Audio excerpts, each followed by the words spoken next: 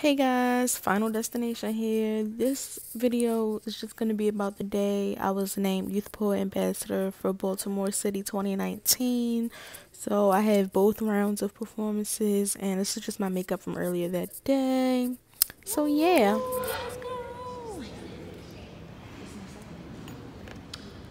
You know, I never understood why hood niggas watch scary movies when the hood feel like Halloween time.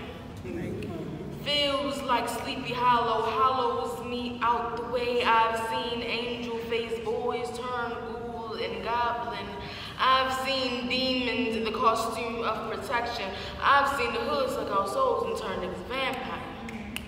Sometimes it scares me how they can bear barren crosses, be strong enough to symbolize their own kryptonite, and sometimes drug dealers be my superhero, seem godly.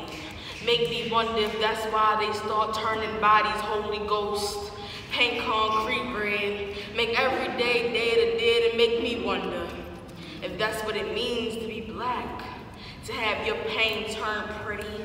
Like, ain't that why we've seen black bodies hung like decoration? Why I've seen niggas lit up like jack-o'-lanterns? Why black culture gets turned into like totally Coachella, or like it's totally not blackface? Why white girls take my almond joy to cover her cookies and cream, then call me a Sour Patch Girl? Ask why black women are so mad, so bitter, so bland. So I bring up Sandra, bring up Corinne, bring up every time a white officer pulled over someone I love for, being black. Bring up the time a white officer told 7-year-old me that I look suspicious. Told me go home, told me stop crying, told me don't you know you old enough to go to jail, and white girl goes silent. I tell her I'm not religious, but in the presence of red and blue lights, I pray that I won't soon see a white one. Pray that if the only way I can find God is in the barrel of white officer's gun, then I would rather live in sin. I ask her if she's ever been afraid of the police. Does she think that her skin makes her a deadly weapon? Does she think they will always protect and serve? I ask her if she thinks being black in America is more trick or treat. Right. Let's go, Destiny!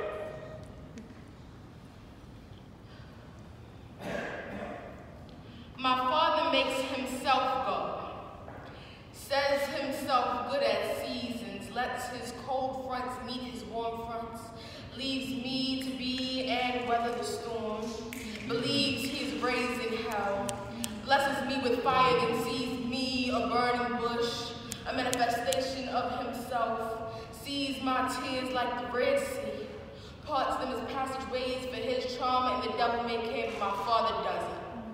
For the devil has no place in this church, this home, or maybe this spirit, so my father carries on, leaving me to carry his sins, and I sometimes agree that my father is a God.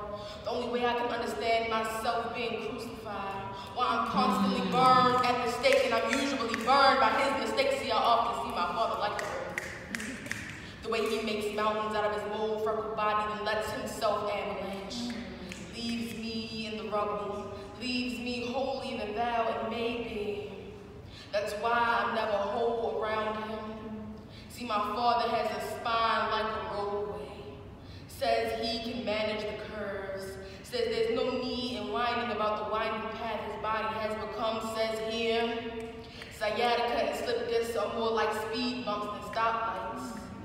My mother tells me I'm not an architect, not here to fix his faulty construction, but I remind her that Jesus was a carpenter, and if he could find a way to walk on water, then maybe I could find a way to make my father love his daughters on the first day. I built hope and watched my home be destructed, and I wept like Jesus, and in a way I realized I am like Jesus, so I asked my God, why had he forsaken me? And in a way I didn't know whether I should praise him for creating me or rebuke him for never raising me. See, I just wanted to be his Lazarus, but my father knows himself a decaying temple. How soon to be divided knows that soon he will no longer stand.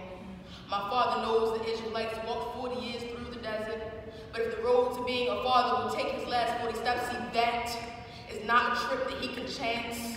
For my father is a circle of a man, believing that all begins and will end with him. Soon my father will not be able to walk. Either way, I don't think he wanted to step in the right direction. So today, I become an atheist, realizing I could no longer praise a man whose praise belonged only to himself, could no longer care for a man who would care more about himself than his daughter. See, I am not that kind of savior.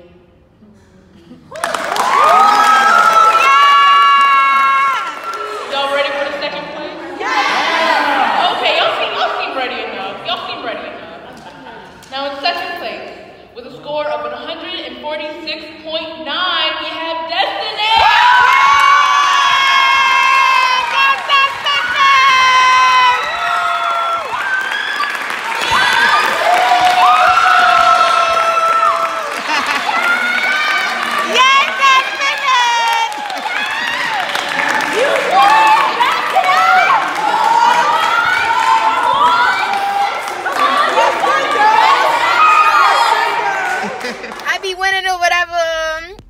I'm a lovely runner-up, sis.